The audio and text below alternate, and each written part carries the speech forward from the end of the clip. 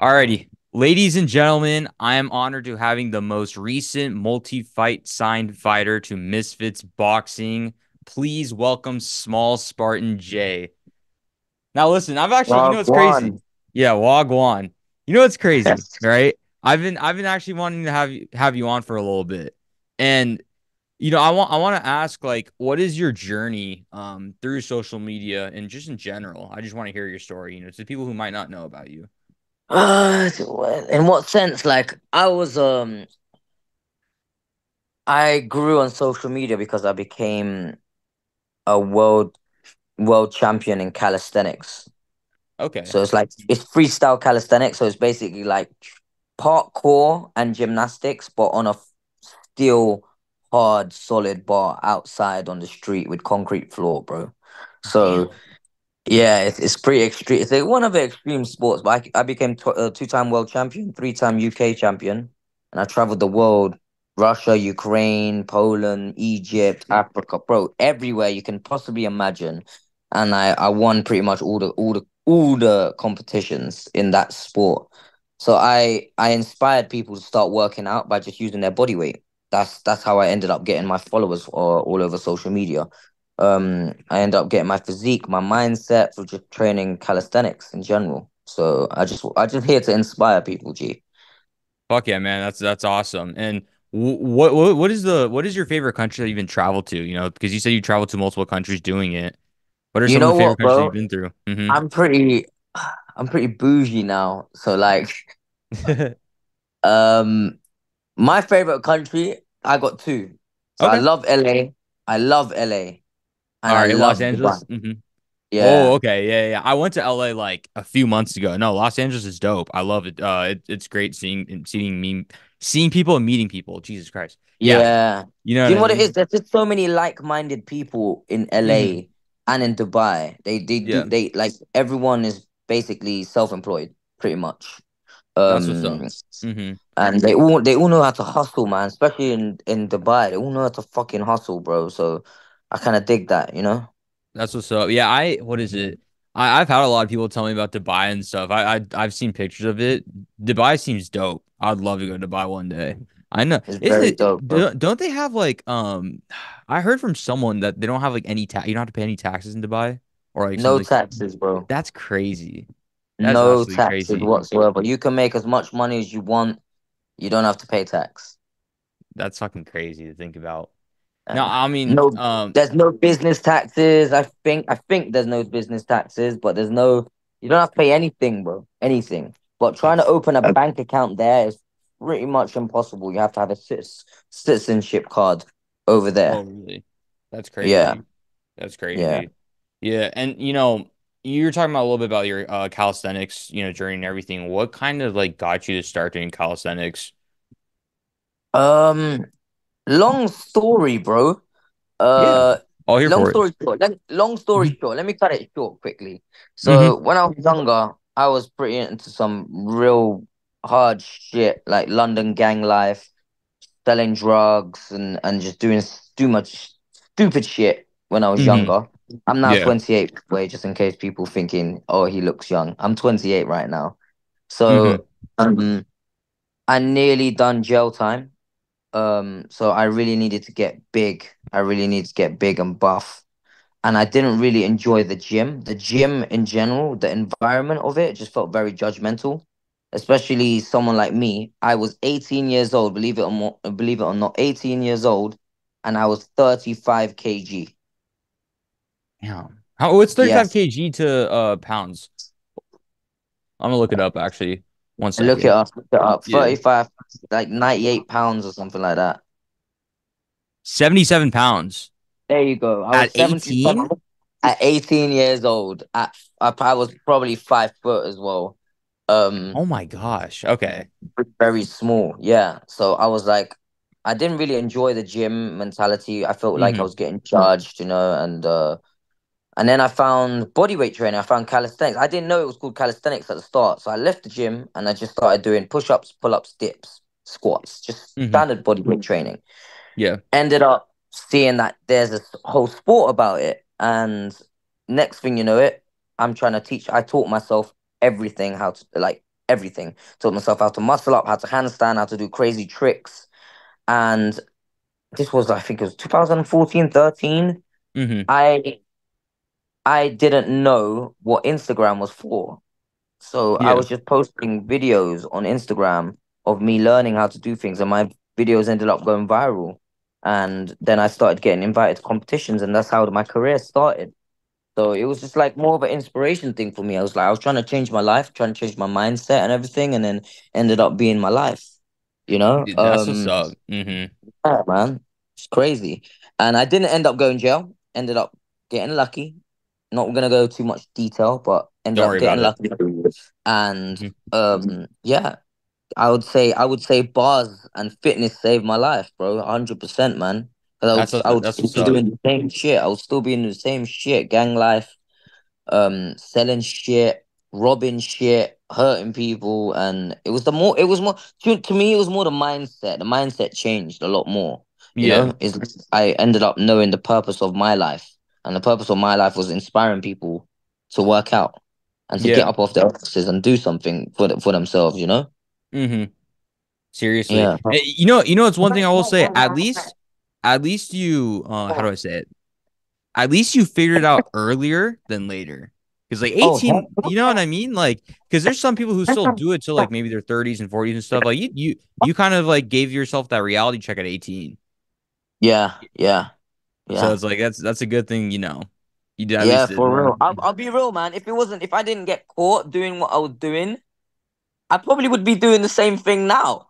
But because I got caught and it was like, you're going down, Jay. You're gonna go down, Mm-hmm. or change your life. I ended up changing my life, and that was the choice.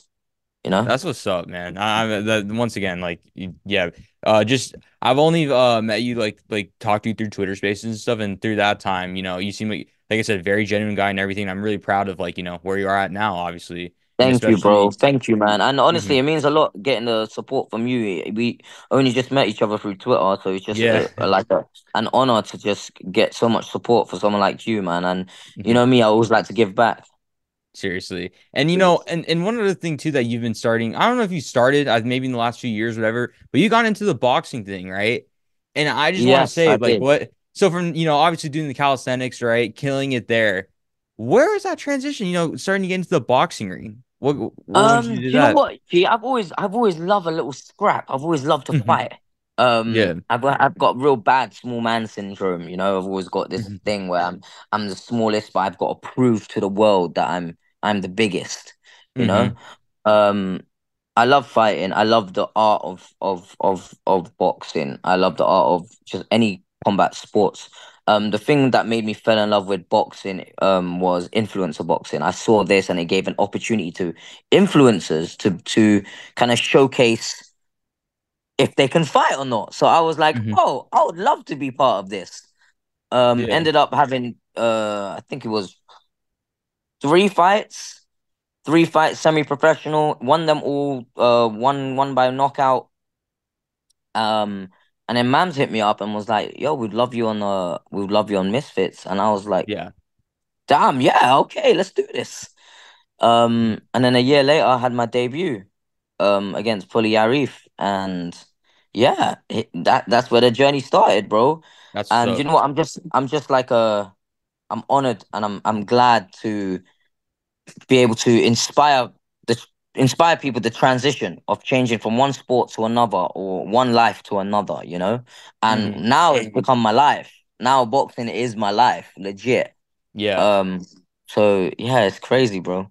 That's what's up, man. I mean, and what is it? Did Mams hit you up like what is it? How do I explain this? So when you heard about Misfits, right? And was it just because like Mams kind of hit you up, or did you know about Misfits before then?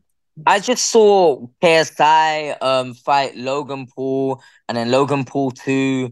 And Yeah. then I saw I think it was the first one with Salt Pappy when he was fat. Salt Pappy, and Oh because I yeah. know Hmm. Salt Pappy personally, we're from the same place, Philippines.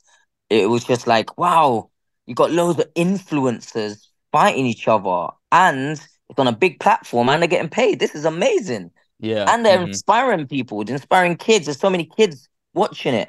This is amazing, man. So I was just like, I want in, and ended up hitting up Mams. and Mams hit me back up and was like, "Yeah, I want to get you in." And we've kind of got a mutual friend, me and Mams, and yeah, it's just really good, man, to just get inside, get involved. That's cool to hear. And obviously since you're very involved in the influencer boxing scene and everything like that, right? How do you see like the future playing out for the scene? For the scene, I think you're gonna hard one, bro.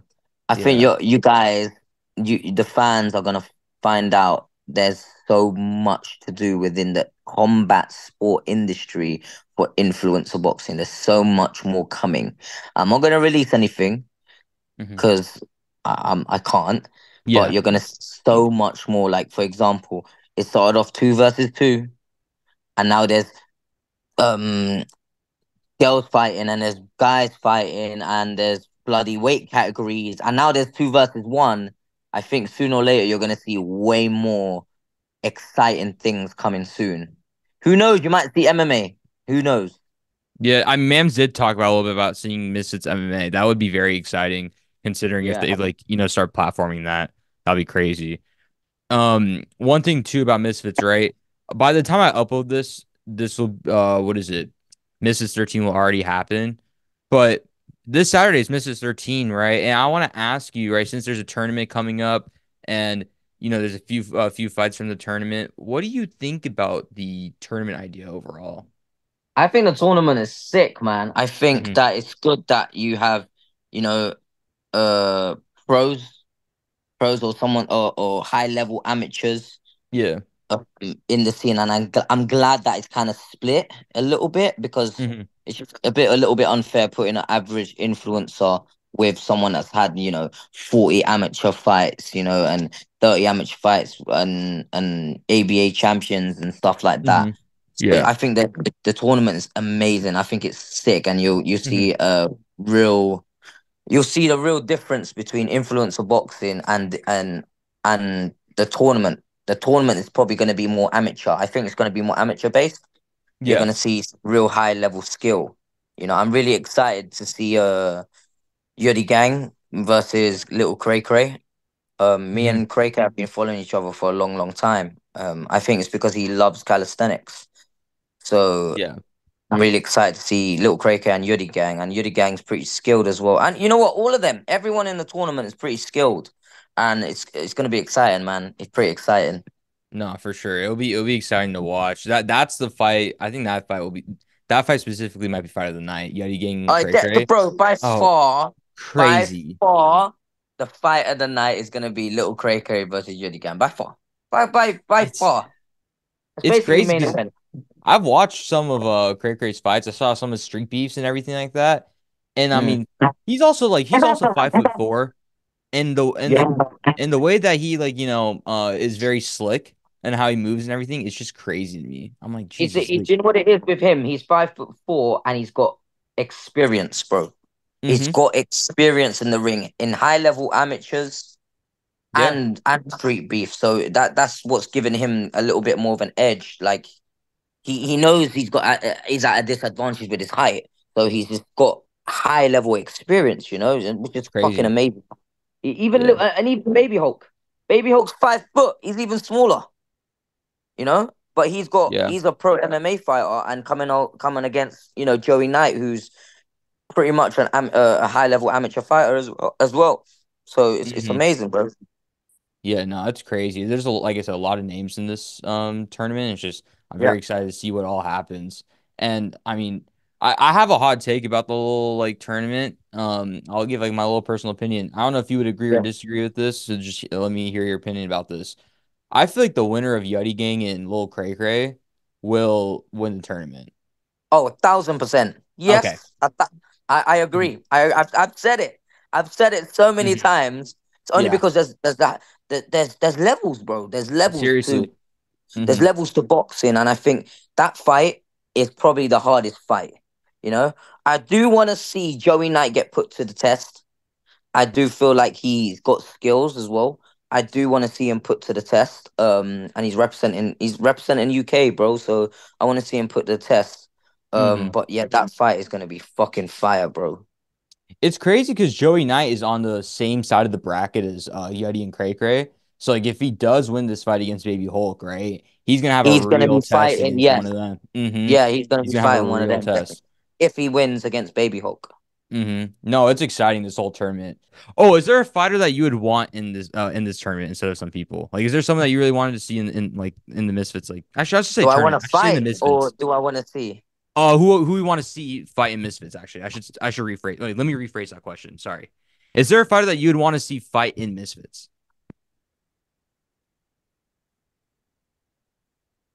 No. Really? Okay, so no one knew. So I would you like like to how it is right see. now. I would like to see more featherweights. That's what I want Okay. to see. I want to Okay. see more 125 or even 130 influencers coming to fight. I want to see more of Fair. them.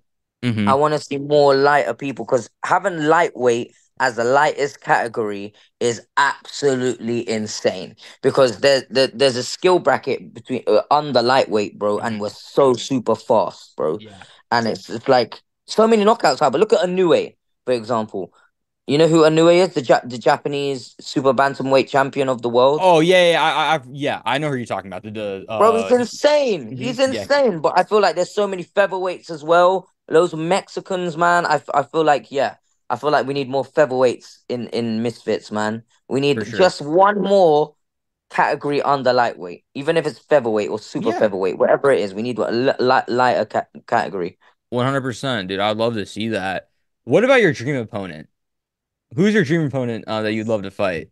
Honestly, anyone my actual weight, because I think I'm tired. I'm sick and tired of fighting people heavier than me, bro. I'm sick and tired fighting people heavier than me. Yeah. Um, I'm used to it. I'm used to it by now. I've had 5 fights, 4 wins, 1 loss, and it all been 5 to 10 kilos heavier than me. Oh wow. And yeah, my last one, he Okay. was five. He was 10 kilos heavier than me. Mm-hmm. So I would like to fight someone my weight, so I For can sure. actually show the true potential of what I got to offer. Because bro, Mm-hmm. I can't be bulking 24/7, man. Like I Exactly. get I get I get on the scales and I'm bulking and I'm still 5 to 10 kilos lighter than everyone else. So yeah, No, yeah, totally fair. anyone my weight. Totally fair. All right. I'm gonna go do this one segment. All right. After the segment, I got one last question. But Yeah. usually what the segment is, right? It's called a one word segment. I just say a name and you have to describe this fighter in one word. Okay. All Okay. right. Okay. This is kind of a long list, so I want to give you that warning before Okay. I got you. I we got do you. I it. got you. All right, man. All right, first one up, Dean the Great, Great. Argentinian King. Ah, Yeah, all right, fair enough then. Fox the G, good kid. you good kid. Okay. Tasmanian Devil. Even though that's 2 words, That's good. fine. We'll make exception. We'll make He's a good exceptions to the kid. rule. He's a All good right, kid. Tasmanian Devil. Pinoy. Okay. I don't know what that means, but I'll go along with it That then. means Filipino, bro. That means Filipino. All Filipino. right. Then that's respect. Most wanted. Madman. Nah, shut up, most. A-pop. Forehead. Forehead. Okay. All right then. Yachty Gang TV. Skill. Skill. Little Cray Cray. Skills. Yeah. Joey Knight. Slick. Slick. All right then. We just got a few more. We'll lead Sharks. Big mouth. Big Mouth. All right. Adam Salo. Old school. Old school. All right. And then last one, right? The CEO, Mams Taylor. Fucking G. All right. Nah, I'm always show love to Mams Taylor. That guy's the GOAT. Mams I is a fucking G, bro. I love him, Yeah. bro. Yeah. I've never met him in person as of yet. And like I can't wait to meet him in person. Seriously. He's been very nice to me. Even outside of like Twitter when I message him in DMs, he's been very nice to me. So I mean shout out Mams. Seriously, at the end of the day. Shout He's out given a from lot of Mams, people bro. he's given a lot of people opportunities and changes people's lives. So it's like to Oh, people like definitely. that, those people need to be protected. So shout out to Mams, dude. Seriously, at the He's end the of the day. boxing dad. That's what he is. He's the boxing The dad. boxing dad. You know what's funny? Someone said that in like this Misfits community, he's like the principal. Oh yeah, yeah, yeah, yeah, yeah, yeah. He's like So the I don't principal. know. Definitely like the principal. You're It's out of line. funny. He'll tell you you're out of line. That's funny. But I just want to ask one last thing, right? Is there any announcements or anything special that you want to announce before we wrap it up here? I will be back sooner than you lot think. I will be back very, very soon. I'm hoping to have at least 2 to 3 fights this year. This year, and we're in March right now. Are we in Yeah, March? we're in March, middle of March So we're in already, March. We're a week away from Misfits 13, as and of this recording. I'm Hmm. definitely gonna be fighting another 2 to 3 more times this year. My next fight, I'm 100% coming back with redemption, and I'm gonna come back with a hard win. I'm gonna make sure I show people the skill set and that I'm not. My last fight, everyone saw. This I was a complete different person. I wasn't even there. Yeah. So I want to show people that I can actually fight and I can actually box. Hell yeah, man. I can't wait. And for everyone who's still tuned in to here, if you guys want more interviews just like this, please subscribe for more content. The goal currently is to get to 1,000 subscribers.